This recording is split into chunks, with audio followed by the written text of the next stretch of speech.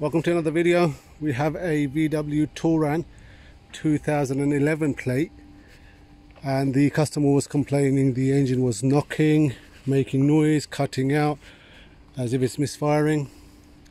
We took it to various other garages and they were just charging him for silly things, and he just lost all faith. Eventually brought it to us.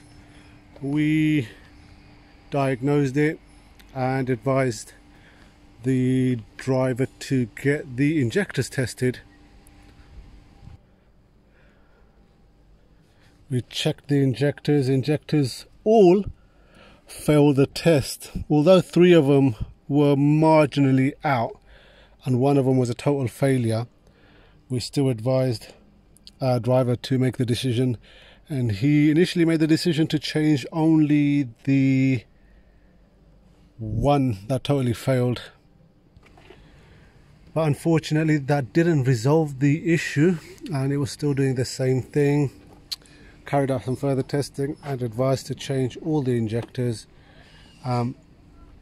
We've just had the injectors back. It is a common problem on these vehicles as well, so their injectors are very hard to come by. So we've got all 4 new injectors, and they will be changed, and hopefully the car would be good to go.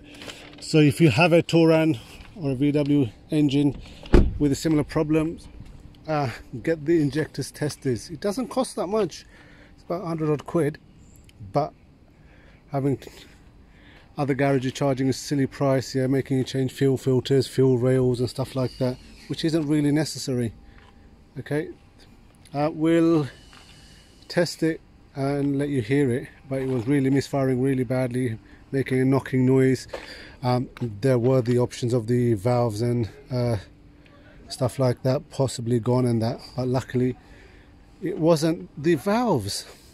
And injectors really needed doing. Thank you very much for watching. If there is anything else we can help with, send a message, get involved, subscribe, the usual stuff.